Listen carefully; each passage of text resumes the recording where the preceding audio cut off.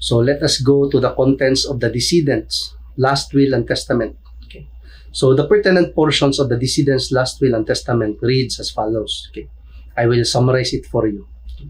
So first, according to the last will, upon my death, Mary shall be the executor and administrator of my estate until its distribution in accordance with this will.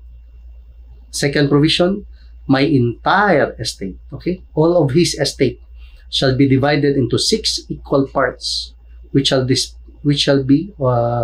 divided into 6 parts. Dili the equal parts, okay, not equal parts, but divided into 6 parts, which shall be distributed equally. Okay, so more de gyapon, okay, so divided into 6 equal parts, distributed equally among the following: Mary, okay, so she's the petitioner, my wife, and all of my children except one. Okay, that is not the way how it is written in the last will and testament. I am just trying to make a shorter version. Okay, I'm trying to rephrase it. So all of my children except one. Okay, so one of the children of the decedent will not receive any inheritance. That is the second problem. So there is one child who will not receive any inheritance from his father.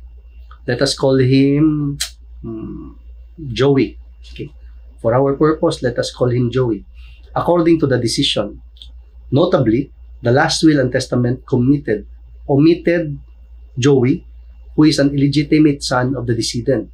So this is a problem because Joey is a child of the decedent.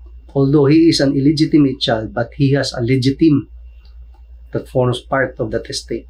So we will discuss that problem further as we move forward. Okay, I'll see you in the next video.